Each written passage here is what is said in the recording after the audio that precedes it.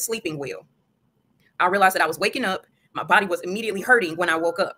And it didn't make sense. A lot of tension in my lower back. My neck and my shoulders had tension. I was just carrying it. It just felt like my shoulders was up and I was not relaxed when I woke up. And I felt like, man, I'm already ready to go right back to bed. I was calculated. Okay, what time of the day am I going to take my nap? Because I was just not rested. I went through all the things, right? So I started to watch what I eat, especially watch what I eat later in the day so it doesn't sit on my stomach. I would make sure I stop eating by 8 o'clock before I went to bed. Check that. Started drinking more water. Check that.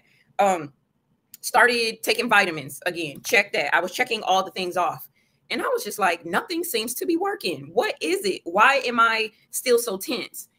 And I heard God was like, you're stressed. You're still, your body is still carrying stress that you had started to cycle through, but I did not finish. And so this led me into 4 days of sitting down, being intentional and sitting down every single day and reconciling with myself, my old self in my past that no longer serves me, to who I am now, to who I want to be in the future. But I had to sit with myself and say, yo, okay, this old stuff that you was doing, we don't like it. We don't like it. Get rid of her. Get rid of that. Oh, no, we don't do that no more. Get rid of all that.